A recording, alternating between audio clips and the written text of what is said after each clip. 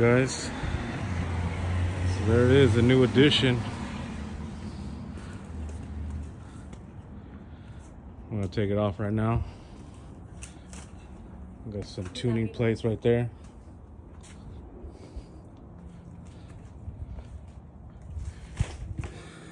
Some coal boxes.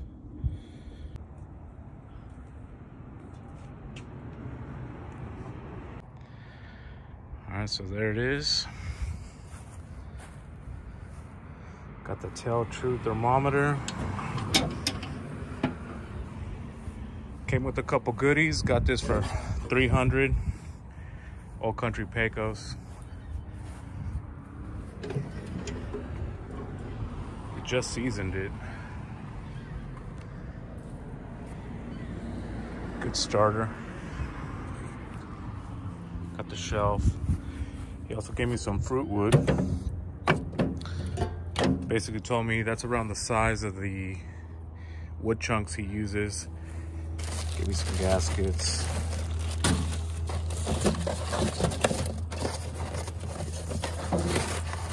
Got 2 True gauges and some latches.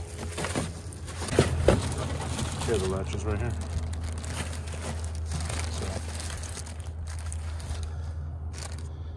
Got the island outdoor gaskets with the latches. So got a couple goodies. Charcoal box. It's got the grill grate here, so I can cook some steaks while I smoke. Direct heat. It's got the charcoal bed. He used the tuning plates because he has a baffle still. So I'm gonna try to use the baffle with some tuning plates and see where the hot zones are. And then we'll make a determination if we're going to have to cut that baffle out or grind it out. And then we're definitely gonna extend that stack, you know, 12 to 16 inches. And we'll see how it goes, but excited. This is the next 3 Trials barbecue. So that's kind of how I had it set up right now. I haven't really researched how it works, but that baffle obviously, as you can see, lifts that up. That could be an issue with this area here with anything burning, because that's going to radiate heat up to the grate marks. So I may just eliminate that one altogether and do something more or less like that. You know, I think having a little gap here, or maybe even closing it somehow like that, that'll distribute it, because the air is going to go down, reflect up, and then come this way. Usually the hot zone is around here, which is really where I want to be cooking, right? So if I could cook around here, that would be the best. So that baffle may have to come off if I can't really make the hot zone pretty much here by the firebox.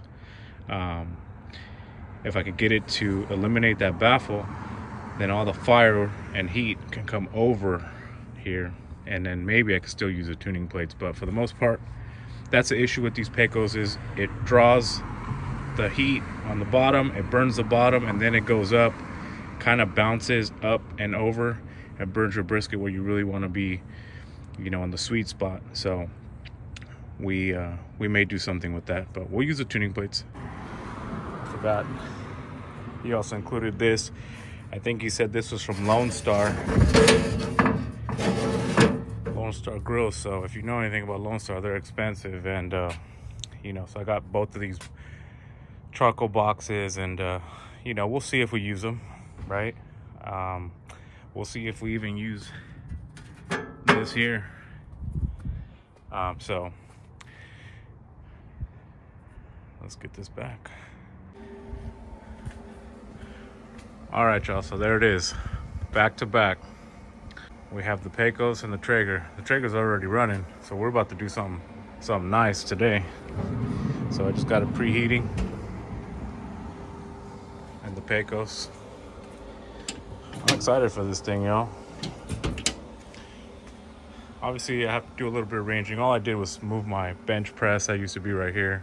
I relocated it right here. So this is my original grill that I started with. It's under this cover. But eventually I'll have them all there around there. But I keep my garbage cans there and LS3 tranny if y'all need it. But yeah, this is what it's looking like. This is where it's gonna go down. I think eventually when I start the first trials of fire management, which is what I'm gonna start with before I do a brisket, I'm probably gonna move the Traeger out of the way and kind of center it, so I don't want to be stacked up too much. But for the most part, man, this is gonna be it. You can see the Traeger is rolling smoke, so loving it so far. Like I said, $7.99 if I picked it up from LA, and $1,200 shipped to California. So $300, man, couldn't pass it up. And I got a couple extra goodies that kind of made up for the fuel. It only cost me $140 to go get it. So I had to go to Central California to get it, and it was worth it. And we'll see. This is gonna be a stepping stone. Maybe we go mill scale, bell fab, wood horse.